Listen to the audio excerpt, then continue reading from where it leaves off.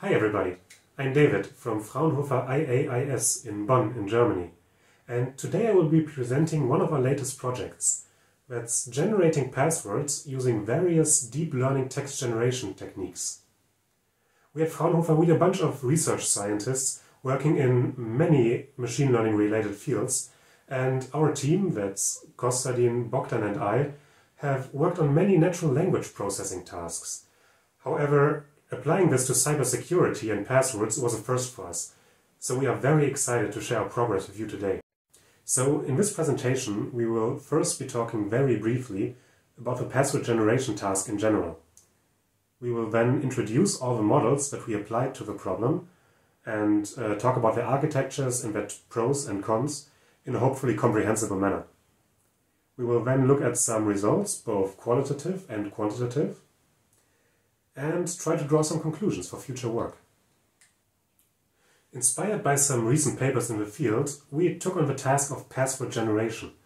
That is, building models that automatically generate a large number, millions or billions, of passwords.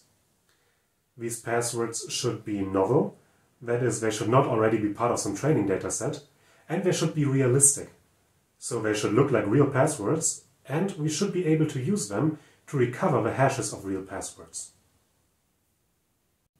There are, of course, already established methods that can be applied to password guessing, like rule-based approaches like Hashcat, or probabilistic models like PCFG and Markov models. And also neural networks have been applied to password data in the recent years. However, we want to introduce two architectures that are, to the best of our knowledge, novel to the field of password generation, and see if these architectures work as well on password data as they do on general text data. And we want to see if these purely data-driven approaches might even give us an edge over the established methods. To begin with the technical part, we want to introduce three different deep learning-based methods of generating data: the generative adversarial network, the variational autoencoder, and the transformer. And we will briefly explain their architectures, which tasks they are most suited for, and how to apply them to password data. The first architecture we introduce is the generative adversarial network. The model is based on two independent components, one generator and one discriminator. The generator takes as input random noise and constructs an artificial data point, in this case a picture of a handwritten digit. The discriminator then takes these artificial data points along some real data from a training dataset, which would here be real pictures of handwritten digits, and the discriminator then decides which of these data points are real and which are fake and come from the generator. So at the same time, the discriminator is trained to correctly identify real and fake data points, and the generator is trained to fool the discriminator by generating realistic-looking data from random noise. And after training, we can then just feed random noise to the generator and have it generate any number of realistic-looking data points. So this type of architecture works incredibly well on images. If you have not seen it yet, please check out thispersondoesnotexist.com. It's an amazing demonstration. However, for various technical reasons, it only works medium good on text.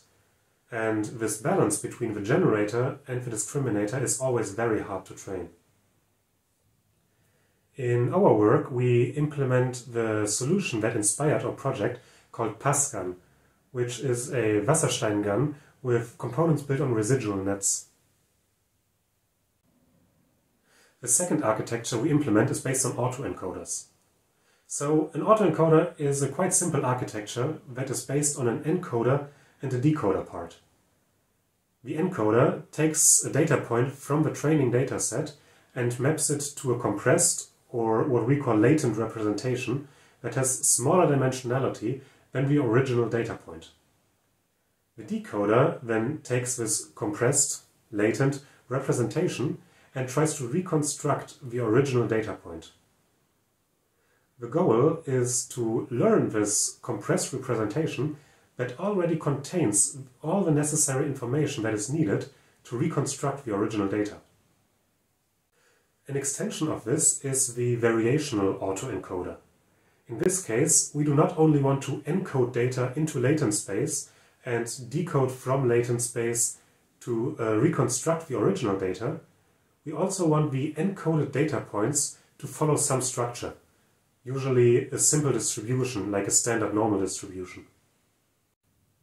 To generate new data, we can then just sample from the simple distribution and feed it to the decoder, which will reconstruct it into artificial data points.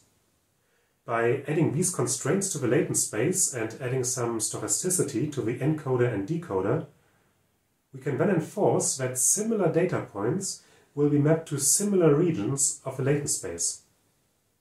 This later allows us for targeted generation to some extent. For example, we could generate passwords that are all kind of similar to some input string, or we could do smooth interpolations between password candidates. We'll see some examples of that later. Variational autoencoders have always worked quite well for text generation, and the latent variable structure allows for the conditioned generation and interpolation between data points. For our experiments, we implement a variational autoencoder with a convolutional neural net-based encoder and decoder. The last architecture I will introduce is the transformer. Transformers have first been applied to machine translation and have in the last couple of years revolutionized the entire natural language processing field, breaking record after record on text-related tasks. The transformer is again an encoder-decoder structure. The special part is that its inner workings are almost entirely based on self-attention. With self-attention, the model reads the entire input sentence at once, and this allows the model to make direct connections between any two parts of a sentence, regardless of distance, which makes it different from, for example, recurrent structures, where a sentence is read word by word by word. In this example, when reconstructing the sentence, the animal didn't cross the street because it was too tired, when processing the word it, the model will learn to focus on the words the animal and not the street, even though the street is closer to the word it than the animal. A recurrent model might, by that point in the generation, have already forgotten about the animal. However, a transformer can pass these long dependencies without any problems. So transformers have become the state-of-the-art for text generation. If you have not seen it in action yet, you can check out talktotransformer.com. These models are able to generate text that captures long dependencies, so they keep in mind what they're talking about over multiple sentences and even paragraphs. However, password data does not really have long dependencies. All the passwords in our dataset are going to be independent from each other. Also, there's no native way to do condition generation, which was easily doable for the autoencoder. For our experiments, we fine-tune a GPT-2 model from OpenAI on password data. So GPT-2 is a language model. That means it was trained on a huge corpus of text data, and at each step in the sequence, it tries to predict the next word. To fine-tune it on password data, we then continue the training on a corpus of successive passwords. For generation, GPT-2 then starts at a prompt, for example, the beginning of a sentence, and tries to continue the sentence by adding word after word. To generate passwords, we therefore, after fine-tuning, just start at a random prompt and let the model write pages and pages of passwords. So there's one more significant difference between the models. Both the GAN and the variational autoencoder work on a character basis. That means, as input, the password is split into a sequence of characters. And during generation, at each step of the generation, the model has to choose out of a vocabulary of maybe 70 characters for the next character to append to the word. What the transformer does is it generates the same sequence of text in less steps. It does so by using a method called byte pair encoding, which adds common substrings of words to the vocabulary. That way, the model can generate large parts of the passwords in just one step. However, the size of the vocabulary it has to choose from increases enormously. This is a trade-off that we want to explore for both the autoencoder and the GAN maybe in future work. So that concludes the technical introduction part of this presentation, and we can now have a look at some results.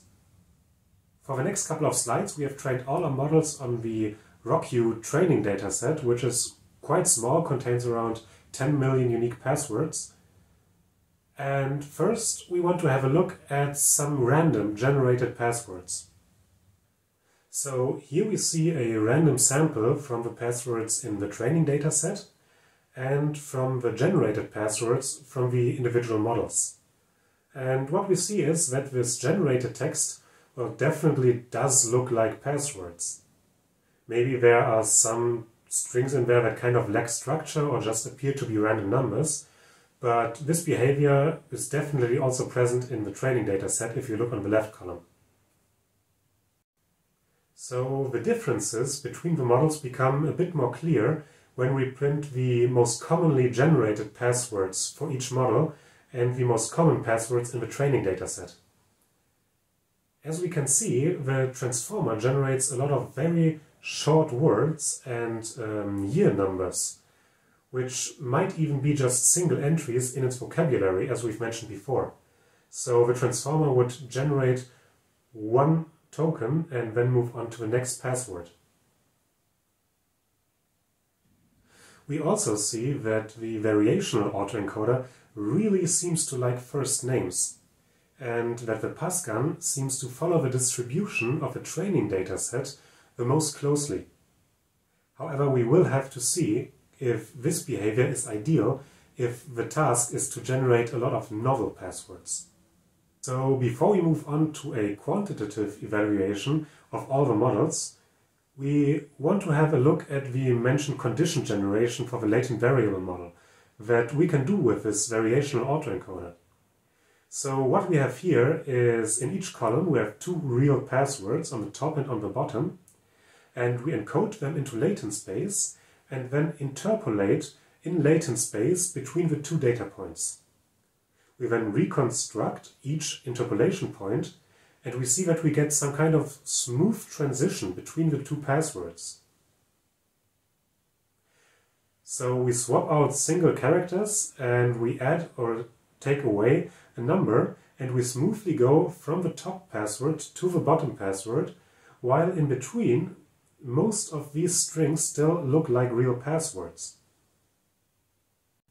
For the condition generation, we want to generate a bunch of passwords that are close to the string love or contain the substring love somewhere in the middle.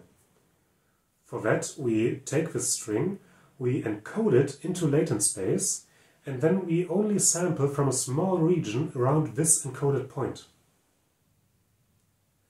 Since this latent structure means that similar data points are encoded in similar regions of the latent space, each of these reconstructions will then be close to the substring love. So with these two applications of the latent variable model, we can do a more targeted generation. So if we have some prior information, like a likely substring of the target password, we can do the password generation more efficiently by making the search space more narrow. So now that we've seen some sample passwords, let's dive into a real quantitative evaluation of our models. How do we evaluate? So we have a given data set of passwords, for example the RockU leak, the LinkedIn leak, Have I Been Pwned or any other, and we split this data set into a training and a test split. We then train the models on the 90% training data and then generate 10 to the x passwords and see how many passwords in the test set we can reconstruct. So let's first have a look at the models trained on RockU, evaluated on RockU. We see that both the variational autoencoder and the transformer offer a similar performance. They reconstruct up to 40 to 45% or over 500,000 individual passwords when generating 10 to the 9 passwords. So the PASCAN delivers a less impressive but still solid performance, and it reconstructs up to 16% of a test set.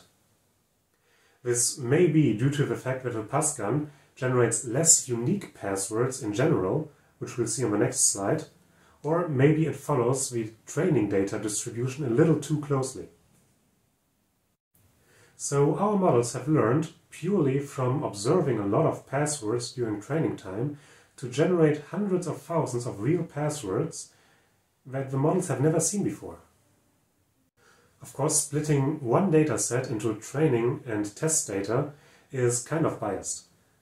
The passwords in the testing set come from the same source as the passwords in the training set, and therefore will be in some way similar to the passwords observed during training. And this is a situation that is very unlikely to arise in any real-world application.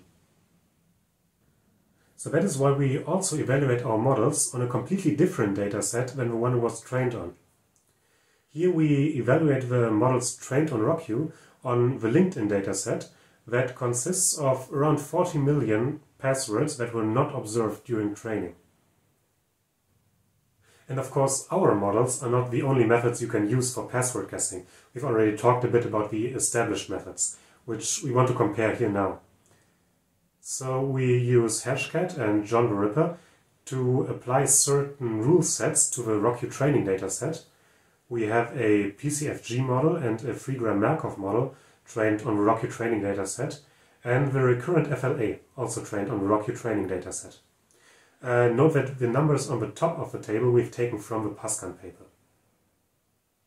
So now with each model we generate 10 to the 9 passwords, or however many are possible with that method and the RockU data, and we see how many hits we have in the LinkedIn test set. So if we compare the numbers on the right side of the table, we can see that our models are definitely comparable to the established methods, both in terms of total hits and in terms of unique generated passwords and hits per generated password. We see that as a big success, especially since our models are trained without any external information on what a password is or how a password should look like. It's a purely data-driven approach. We conclude that the models have not only learned to recreate the structure of passwords in the training dataset, but have learned to generate passwords in a more general manner. So keep in mind that the RockU dataset is quite small. It's around 14 million passwords, and that's 10 million passwords used for training after pre-processing. So the models have generated and matched to the LinkedIn dataset almost as many passwords, novel passwords, as they have ever seen during training. So if we further go and generate maybe 10 to the 10 passwords, or if we train on bigger datasets, we might even increase these numbers. So in conclusion, we have seen how deep learning text generation architectures allow for the generation of diverse and realistic passwords, purely after being trained on a rather small dataset of real passwords. We introduced two novel architectures for password generation, the variational autoencoder and the transformer, that improve on previous applications of neural network architectures for password generation, namely Bogdan and the recurrent FLA. Additionally, we have seen how latent variable models allow for condition generation and interpolation of passwords, which may help in password guessing tasks when there's prior information available. In future work, we plan to train on different and bigger datasets and further tune the architectures to see if we can further increase the recovery performance. We also plan to submit a full paper on this later this year. So to end this presentation, I now only have to thank our sponsors and thank you all for your attention. We hope you found our talk interesting, and if you have any further questions, please don't hesitate to contact us via email or via Twitter. Thank you and goodbye.